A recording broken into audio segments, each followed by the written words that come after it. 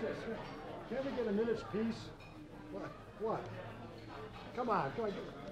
Give us a break with that camera, will you, please? Please, I'm trying to order some. Well, yeah, Jerry, I mean, we came down here to have a little dinner, but I mean, it wasn't just for the terrific Hungarian hot dogs or the chili. Actually, I kind of brought you down here. I had a little agenda, had a little something that we wanted to spring on you, a little surprise. It's a good surprise.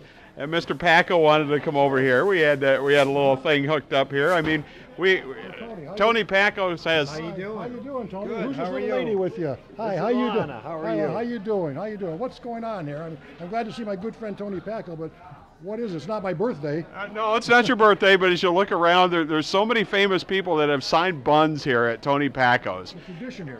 And you are a wrestling legend in the city of Toledo, and you've never signed a bun. And Mr. Packo would like you to come here to sign a bun.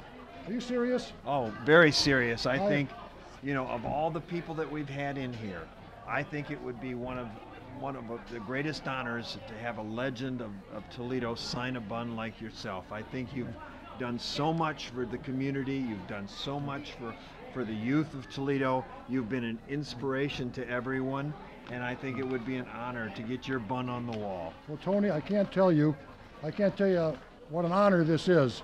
It's for once, Dr. Graham is speechless. I'm going to tell you, Tony, thank you so much. Hold on a minute, Brother Packo.